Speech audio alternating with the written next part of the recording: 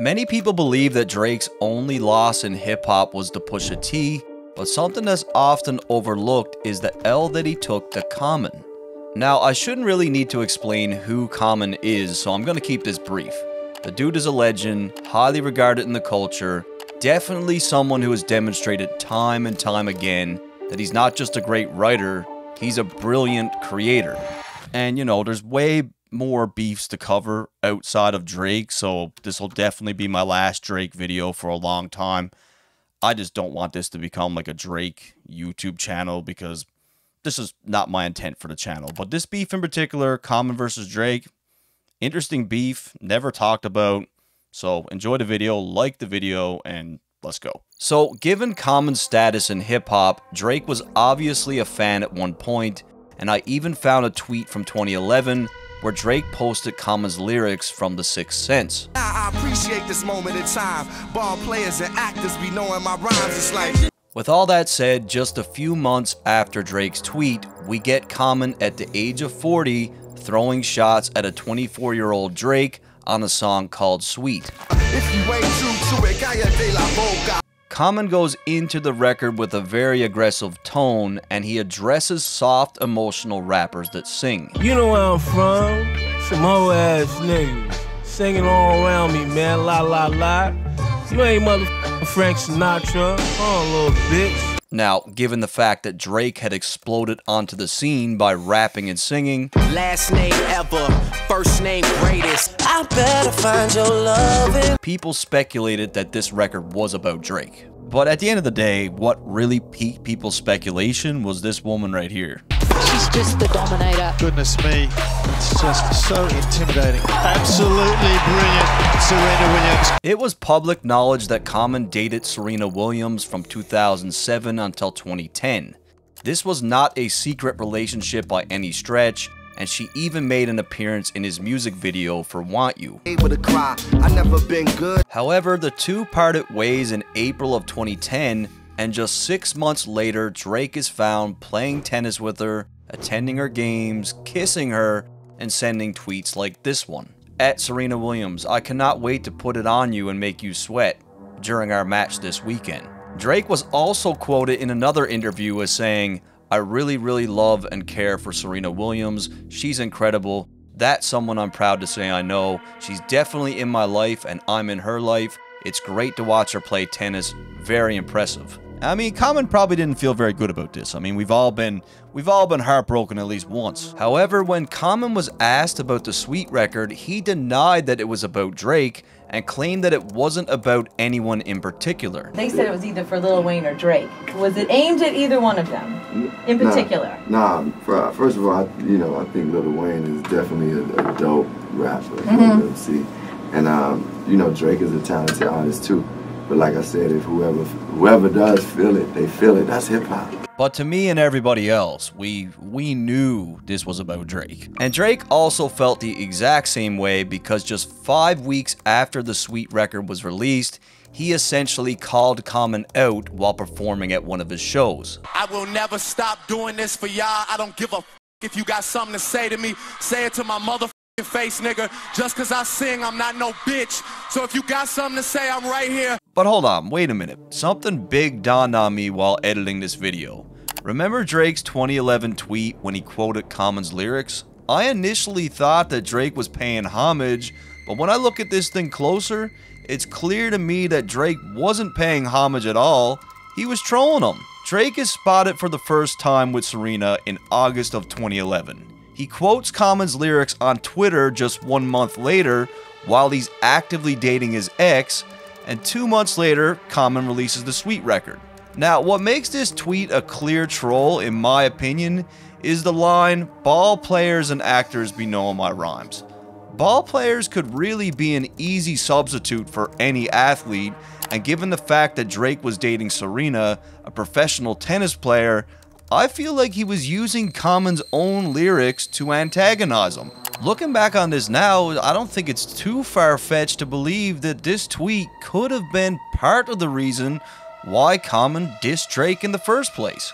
And no, Drake didn't say Common's name during that live show rant, but everybody knew it was about Common. And it was at this point where Common finally admitted that the record Sweet was indeed about Drake all along. Now you say this is towards Drake and then whoever else wanted?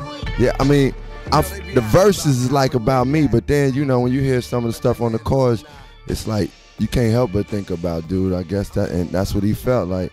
So yeah, I mean, at the end of the day, he fit in that category. He already embraced it, so wear it. And it was on that same day where Drake's producer 40, someone that we never hear from when it comes to any sort of conflict, took to Twitter to call out Common. At Common, I remember being called a bitch in grade 9 because I had your CD. Good thing I also had 456 by Cool G Rap on me. Now that's real. After One Day It All Makes Sense came out, I spent months arguing whether or not Common was hip-hop. Everyone was saying it was too R&B. 40's pretty much saying that, you know, Common is not the best guy to really call anybody sweet. And 40 wasn't really wrong about Common. Yes, he's from Chicago, but the dude is not looked at as being the pinnacle of masculinity by any stretch. The dude is a great MC, but he's no Beanie Siegel. I mean, take a look at his new book for an example. And Then We Rise, A Guide to Loving and Taking Care of Self. He's just not that hard of a dude, and there's nothing wrong with that at all. It's just no one looks at Common like a street thug. They don't. However, the soft and emotional guy known as Drake was about to shock everybody by taking shots at Common on Rick Ross's Stay Schemin'. It bothers me when the gods get to acting like the broads. So right off rip, Drake acknowledges Common as being respected in hip-hop when he refers to him as being a god, but goes on to state that it bothers him to see someone of such stature carry himself out like a female. Drake also uses the word acting as a play on words to reference Common's acting career, which was really just getting started at the time. That's why I see no need to compete with niggas like y'all. I just ask that when you see me, you speak up, nigga, that's all. Drake continues to keep that same exact energy that he put out during his live show when he asked Common to say something to his face. Back when if a nigga reached, it was for the weapon. Nowadays, niggas reach just to sell they record. Drake accuses Common of using his name to sell an album, as the song Sweet was indeed used as a promo for Common's upcoming project, The Dreamer, The Believer. Shorty wanna tell me secrets about a rap nigga. I tell that bitch it's more attractive when you hold it down. This could potentially be a reference to Common's relationship with Serena, where possibly she told Drake some things about Common that may have been personal. I'm just hitting my pinnacle, you and pussy identical. You like the fucking finish line, we can't wait to run into you. Drake lets it be known that he's in his prime, Common is old news, and that he can't wait to see him face to face. And this was really off-brand for Drake at the time, to be going at Common and OG on wax. Like, it just, people were shocked that he did this. However, that was all the ammo that Common needed, as he dropped an actual diss verse over the same beat. My motto is Chicago, bitch. Everybody know you sweet. What the problem is? Don't play dumb. I'm the one that acknowledged it. Son of a bitch, I imagine what your father is. So right off rip, Common references Drake's track The Motto by letting him know that he's from Chicago,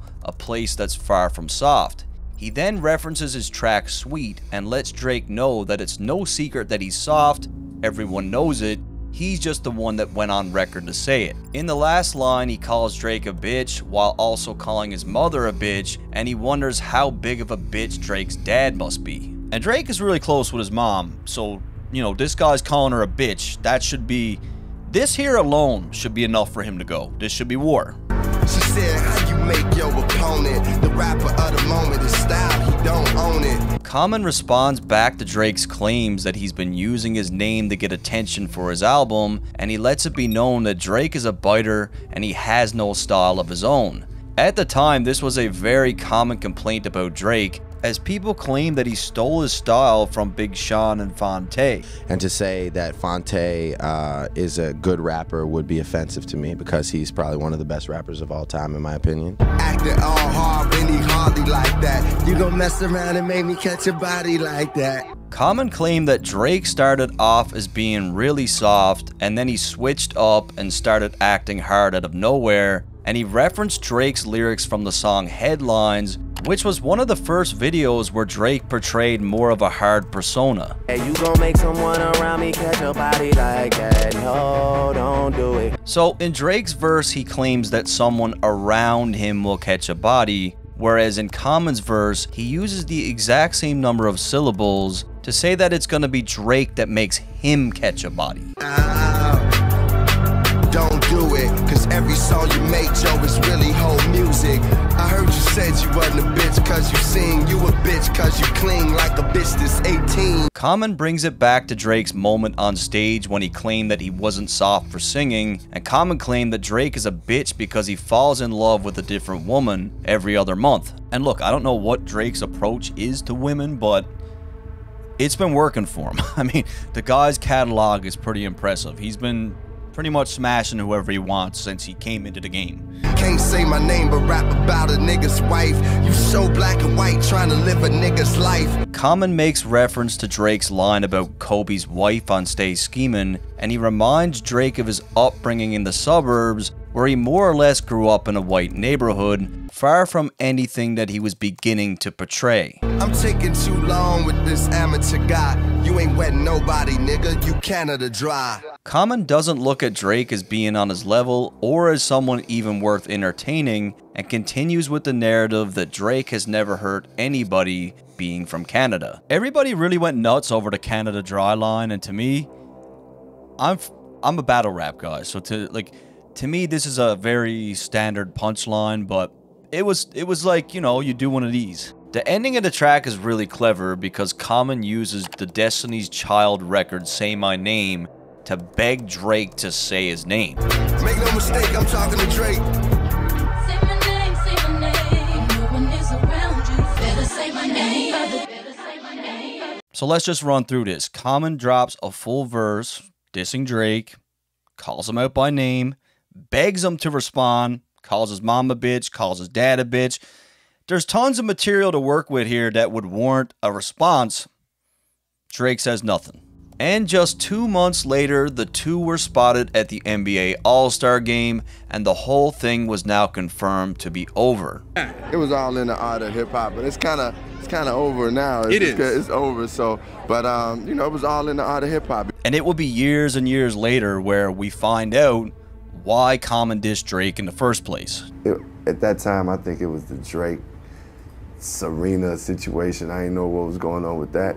Unfortunately, the war might have been over a girl, even though at the time I never said that. And I understand that women can make us do fucked up shit, but for this guy to put out a whole record where the premise behind it is to call Drake soft and emotional, when really deep down he was just insecure over his ex, like, to me, there's nothing more sweeter than what he did here. Now, I hear people all the time state that Drake didn't take an L to Pusha-T. I hear things like, he's more successful, Drake sold more albums, he didn't take an L. And to me, it's clear that these people do not understand how a rap beef actually works, so allow me to clarify. To win a rap beef, you need to rap. When Pusha-T dropped the story of Adidon and Drake didn't respond by rapping, this is indeed an L. All the subliminal shots that you hear Drake throw at Pusha thereafter really don't mean anything until he calls him out by name, and the situation with Common is no different. Common gave Drake countless reasons to warrant a response, and we didn't get one. He called Drake out by name, he called his mother a bitch, he claimed Drake stole his style, he mocked his upbringing, he begged Drake to respond, and Drake did nothing. Therefore, this is indeed another L. Now let's just say Drake did respond. Well, now we have two diss records. We can figure out amongst the fans who got one up on the other, but if he doesn't respond at all, especially after throwing subliminal shots, it's an L. This is not really debatable. It's kind of these are like cardinal rules of rap, right? Like you can't win a rap beef if you don't rap. It's pretty simple. The guy did a good job. He did. He did a good job with that. It came across my feed. Good to see it edited correctly. Yeah, what's the dirt? Bitch, I'm about to blow up. Say what? Bitch, I'm about to blow up.